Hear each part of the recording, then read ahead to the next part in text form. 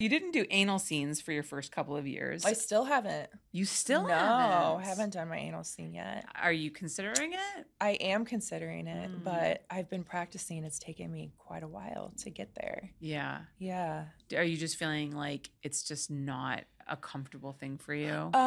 So I did it like in my life, you know, before I had surgery. And I had surgery because obviously I've had 4 kids and I had them all natural.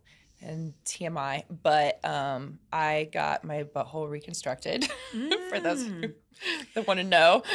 No, it's so interesting. I've heard about this. Yeah, actually, and it hurt really bad to get done. And I was on set, and the guy was fucking me doggy, and he slipped, and it went in, and it hurt even worse. And so I had to go back to the doctor, and he just stitched it up right there.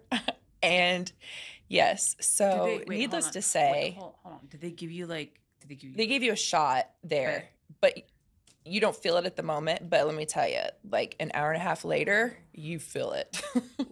So there's that, and then also like I probably like put my pinky in there, and that was for like the first couple years after the surgery. Really? Yeah.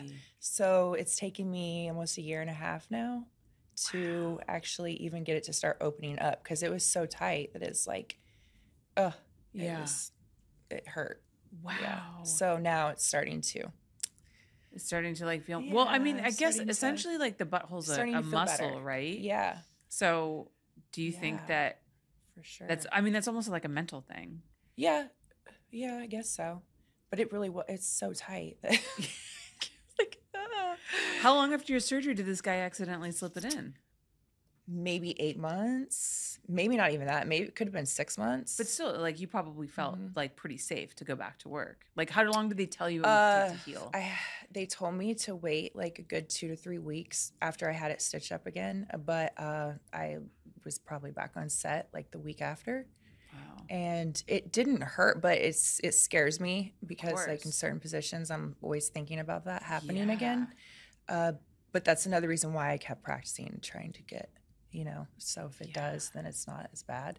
But now it's starting to work out. So I'm like on I guess stage 3 of the set. You're talking about like the butt plug set that slowly gets bigger? Yeah, so now we're on that. And how many stages are there? There's 5. There's 5, okay.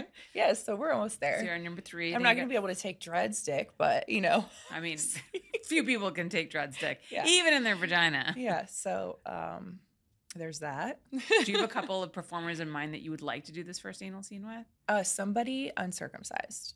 I've determined that much. So that is so interesting. I've heard that from several people that uncircumcised penises are better for anal. So. Do you know why?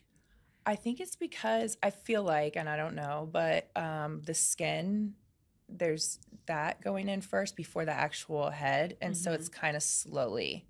Maybe that's the only thing I can think of, but it feels softer at the top. Yeah. Than just, you know, that hard. Yeah. You know what I mean? Just the hard bulb. So like they're a little bit maybe softer. That's it. Yeah. Yeah, that you're not the first person that has said that. And so for all of you guys who have asked me if it's okay to have an uncircumcised penis, there is your answer. You are more preferred for anal. So congratulations, uncircumcised men of the world. Right.